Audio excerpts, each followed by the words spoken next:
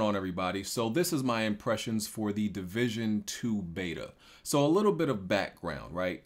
I did not buy the original Division game at launch. I purchased it much farther down the line but didn't end up beating it.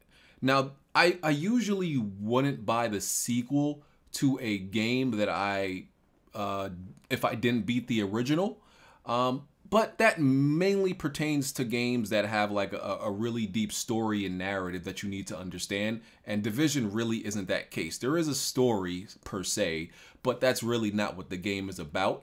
And you don't even need to know the original story of the Division to pick up the Division 2 and just play it, right? And the reason I didn't buy the original Division at launch is because the game just simply didn't connect with me. I just really wasn't having fun. I played the demo. They had a demo that they released right before the game came out. I played it on PC, played it on PS4, and I wanted to like the game so much because it's in the vein of type of games I like, you know, third-person cover shooters with a little tactical and strategic element to it. So that's my type of game, and it took place in New York City, my hometown. So everything about the game on paper, I liked, I wanted, or at least I wanted to like, but it just didn't end up connecting with me. So I decided to skip it. Now the Division 2 is about to come out, and I think I'm actually gonna buy this game day one. Because I think a lot of the things I did not like about the original that didn't really connect with me, I think they improved upon it in this game based on what I played in the beta. And I walked into this game having a little bit of a different expectation and understanding than when I played the demo for the original. So first of all, starting with the story, which once again isn't going to be anything deep. We know in New York it was a virus, that spread throughout New York City. I can't remember exactly how. I can't remember if it was the water supply or another thing. But it created this kind of like apocalyptic event, and society went to shit. And the Division were these group of agents trying to organize society and make it civil again. And now the Division 2 takes place 7 months later in Washington, D.C., in which somewhat of a similar story. There's a civil war going on between survivors and, street gangs. I think they're mainly called the hyenas in this game. And once again, the Division is here to bring order to society.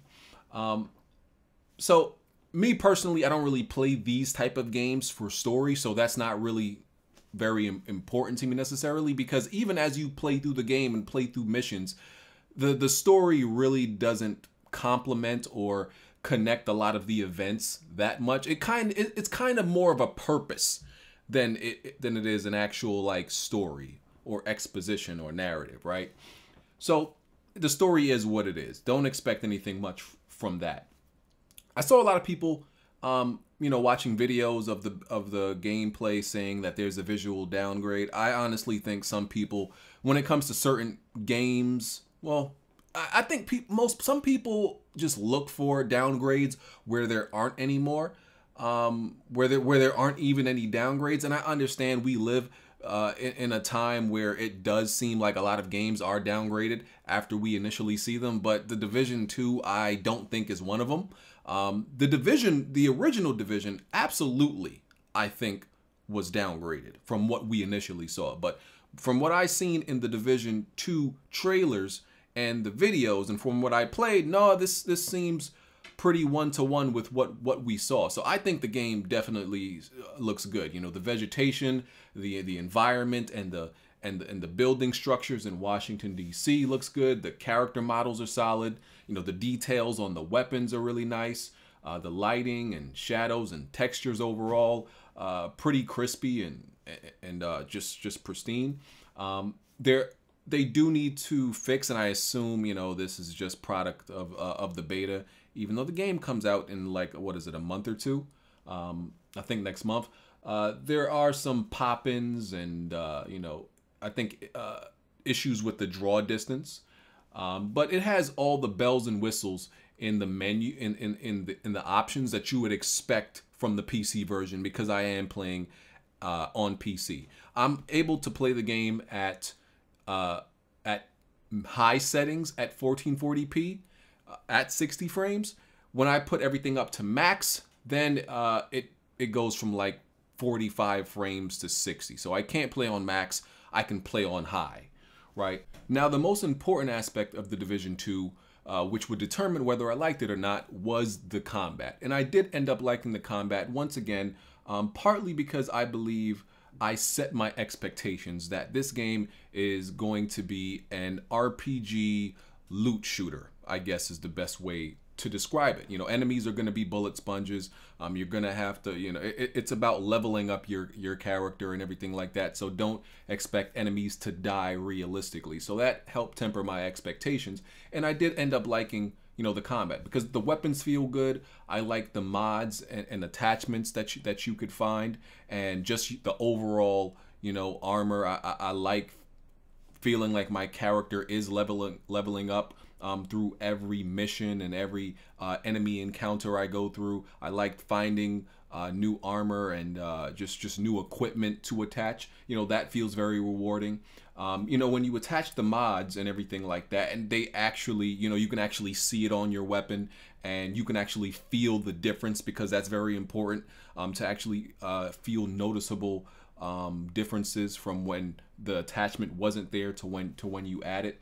The weapons sound like they have impact. You know, I think that's very important to me, is if I don't feel like weapons are having impact and it doesn't sound like it, then that really puts me off, right? Because then it feels like I'm shooting, you know, cardboard and not actual enemies. So I like the weapon sound effects. I didn't like that there's no stealth takedowns.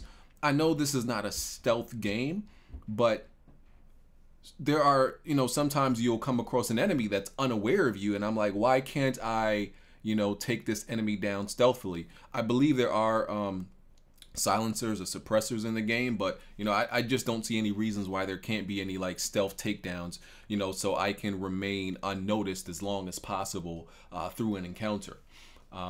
Of course, the game has, you know, the recoil is strange, because it seems to be recoil off the first shot with most weapons, and then the recoil seems to just go away completely. The recoil only exists on the very first round, and then it's completely gone. It's very strange. I think that obviously needs to be adjusted. The movement is good. It's not as agile as I wanted it to be, because the animations seem to move in slow motion, right? Like vaulting over an object is very slow. Even rolling, you can like watch your character roll, and it's like it's like his movement while he's in the rolling animation just slows down, and it's like you can count the animations of how, you know, long it takes him to roll and all that, and just do any type of animation. The cover mechanics are good, you know, moving from cover to cover, vaulting, moving around cover. They have all the mechanics that a third-person cover shooter should have. But sometimes actually getting off of cover can be a little bit difficult. Is like you're a little bit, it's a little bit sticky. I guess you can refer to it as. If you want to like manually pull off of cover, it's a little bit hard. You can press a button to pull off of cover, but you know, sometimes, like, you know, I like the third person cover shooters where it's just easy to like move in the opposite direction of the cover and just pull off of it. And the way I measure the fun of games like this is how fun it actually is playing by yourself, right? Because games, I know the you know, the whole draw and to this type of game is playing co-op. I understand that, but to me, I measure it by how fun it is playing alone, because if you can play it alone and have fun, then it's definitely going to be fun. You know, it's going to be more fun playing with others, and that means the game itself is fun, and it doesn't completely and solely rely on the interaction with other players for the game to be fun, right? If it could be fun on its own, then it's not using you know, the co-op as a crutch. And I did have fun playing this game alone, and then I played a mission with you know, 3 other people on my team, and this game is going to have 8-player raids, by the way, which I think is pretty cool.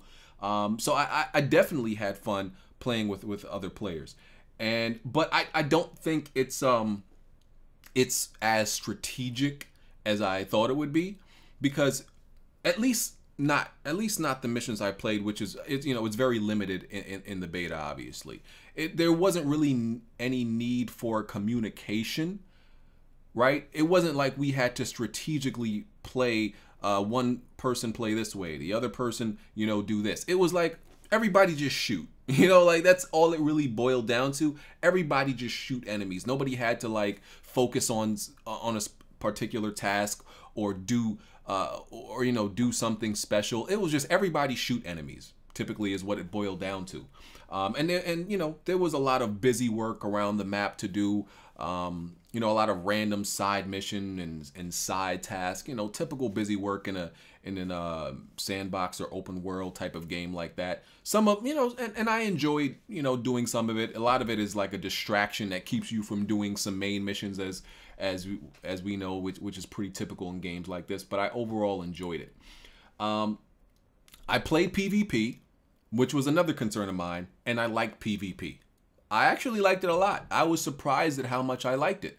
There's going to be more modes. It was domination. There was skirmish.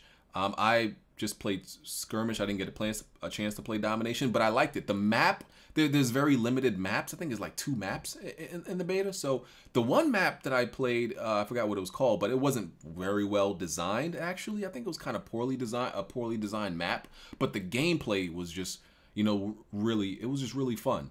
And I think it'll be really fun playing with 3 other people. I did obviously play with a team, but not anybody I knew. It was a bunch of randoms. So I think when I actually get a chance to play with people I know, I think that's going to be a lot of fun, actually. So yeah, I think PvP is definitely fun. It took a while to adjust, because just like in the actual game, players are somewhat bullet sponges, because you have armor and then you have to, you know, deplete their armor to get to their actual health, and then you have to utilize your skills that you unlock in the game. Like, for example, I unlocked the seeker mine and the turret and the drone, things like that. You have to learn how to utilize them properly against, you know, actual people in the online. And pretty much as far as I see, everything you unlock in the regular game actually carries over to the PvP. I'm not sure if that includes perks, because, you know, that would, if everything carried over, that would create an imbalance in the game, because then someone who doesn't have everything unlocked versus someone who has a lot of things unlocked, that would obviously create an imbalance. So I'm not exactly sure how they you know, put everybody on an even playing field in regards to that. But the game seemed pretty balanced to me so far, at least in the PvP. And like I said, I'm enjoying it.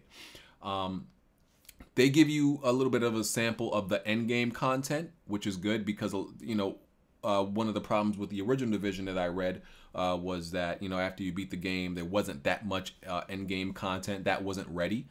So they are definitely preparing a lot of end game content to be there day one when the game launches. I didn't get a chance to play in the Dark Zone. I believe that's available, and but I know there's going to be different type of Dark Zones where you can go in. In the previous game, there was a Dark Zone where you had to like get to the end of the match, I believe, and to actually get the loot. Now there's a different Dark Zone where you can go in and leave whenever you want with your loot. So there's different Dark Zones and everything like that. The biggest complaint about the Division I have, and this carries over from the first game, right, from what I played, and this is something that a lot of people have complained about, even who, you know, were big fans of the original, is the inventory system. The inventory, the stations, the maps, the menus. The only way to describe this is an absolute clusterfuck. Moving and sorting through the Division inventory system is like trying to crack the goddamn Da Vinci Code. What you remember, like the Twitter memes where it's like the person, what was it Jack, the dude from The Hangover, or Charlie Day, when they're like trying to crack the code and you see all the equations and the math going on in their head. That's what it's like. It's information overload. It has to be the most convoluted inventory system I've ever seen in gaming. Like, there's so many goddamn menus, so many things you have to... It's like the goddamn Xbox dashboard, like the worst one. The worst Xbox dashboard, I don't know what version it was, where you had to, I don't know, press... Where if you wanted to send something to Twitter, you had to press like 10 buttons and move through this menu. I got lost in the goddamn inventory system. I was like, holy shit.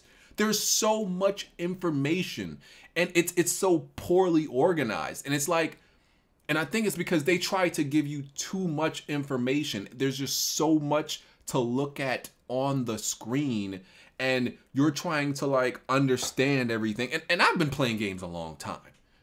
And, I've dealt with complex systems and inventories, but this one is just, it's like, bro, what the fuck am I looking at? It's so confusing. As I played the game more, it became easier to like understand and sort through it, and because I kind of knew what things were that I was looking for. But it's still, I don't know if you actually get used to it. It's just way too much information on one screen and at each screen. Way too much information.